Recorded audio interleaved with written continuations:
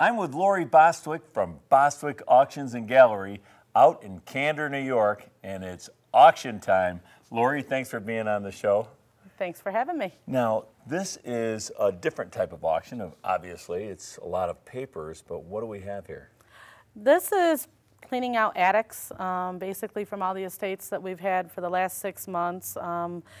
Trunks full of old paper goods, which we call ephemera, which could be books or magazines or diaries or anything on that line. So, I mean, I'm looking at like great postcards from Binghamton and all the different cities in New York State, different stories and books about New York.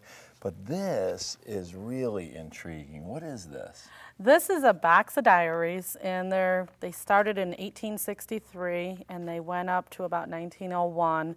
And the man talks a lot about how he was in a prisoner camp in one of them for a while. He had injured his leg, thought he was going to lose it. He survived on a piece of bread every other day. That's just part of it. American Civil War. Correct, yes. Wow. Yeah, very, very nice diaries. There's a lot of them there. And so what else? So somebody can come in if they have a particular interest in, I like postcards. We have a lot of Tioga and Broome County postcards. Like right here is a postcard album of just Candor, New York, which is our town. And they're all real picture postcards. Oh, wow. And they're the community way before there was any color. It was old pictures of farms and the old glove factory downtown and just a piece of our history from way back. And it's really fascinating. And it's actually a collection of them. So you would sell this whole book? As one unit. Okay. As one. Thank God they didn't throw them away when they cleaned out the attic. Yeah. You know what I mean? It was like this was saved. And that's the number one thing people throw in the trash is the comic books and the magazines and the postcards, thinking they're of no value. And we get more money for this than we will a big piece of furniture a lot of times.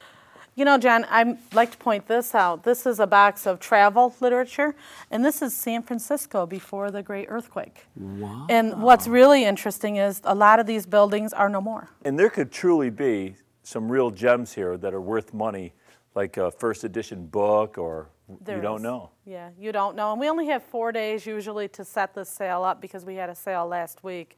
So we don't want to oversort it. We want there to be treasures for the buyers. And then the sellers are usually happy, and it's a happy medium. This is this is one soldier, and we have all of the letters that he wrote back and forth to his wife and some nice love letters. And these are different awards that his grandfather, or his father first had, and then he had when he was in the war or in the service. And this is a signed certificate by Harry Truman. Wow. And it's quite a nice story, and we're going to do it as a group.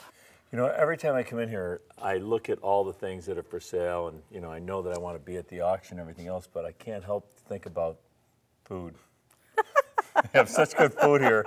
So now I know that there's another big event that you have coming up on Thanksgiving, right? We do. We are inviting the community to enjoy Thanksgiving Day dinner with us.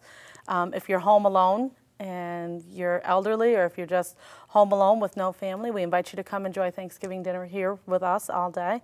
Plenty of room for everyone and a lot of food. And if you're having a little hard time with finances and you don't have enough money to put the meal you'd like on the table, come enjoy dinner with us. Bring the whole family. Bring everybody. Mom, Dad, the kids, Grandma, Grandpa, bring everybody. Okay, and so that's going to be on Thanksgiving Day. Correct. And 2 sit-down times, one at 1 o'clock, one at 3. We're asking that people could call us here at the auction gallery at 659-4842 and do a preferred seating time so we know how many to plan on approximately for each time. Oh, that's great. Well, that Thanksgiving dinner is going to be very exciting. And the very next day, you're going to have another auction on Black Friday. We are, as crazy as that sounds. We have a massive tractor-trailer load of Christmas items coming in, all brand new. New stuff? Brand new, and it's toys and electronics and all kinds of Christmas gifts. It could be socks, whatever you need. It's Christmas auction. So it's a Black Friday auction. At noon. For Christmas toys and things. And then we'll take your money. Thanksgiving Day, we won't. Oh, yeah.